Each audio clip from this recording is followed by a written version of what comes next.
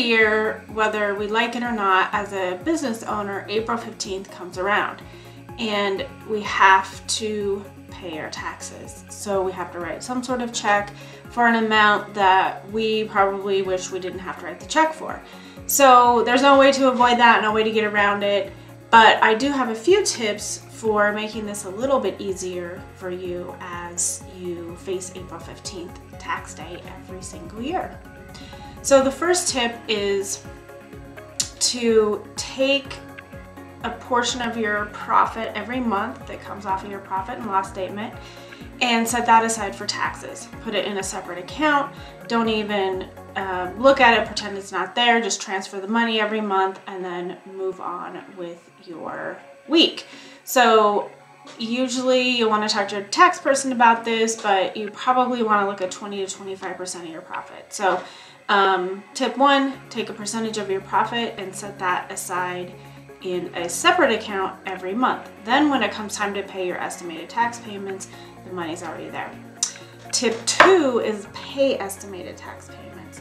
So these are due quarterly, and although the penalty for not paying them is fairly small and it's tempting to not make those estimated payments, definitely go ahead and pay them. So paying them is going to help avoid a massive bill on April 15th.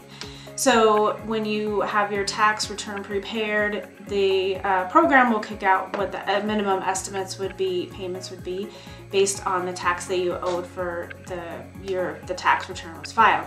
So you can pay those amounts. If your revenue is a lot higher than what it was the year before, you may want to consider paying more. And again, if the revenue is a lot less, you could probably pay less. So tip 2 is pay your estimated tax payments. The third and last tip is to make sure you communicate with your tax professional throughout the year. So if you have a case settle that's a really large settlement and it's really going to bump your income up, make sure you talk to your tax professional about what that's going to do to your tax situation. And that really helps everyone get on the same page. If you do need to make more estimated payments, definitely talk through that. And also, if we just need to transfer more money into that tax savings account, that is all pieces that your tax professional needs to be in the loop on.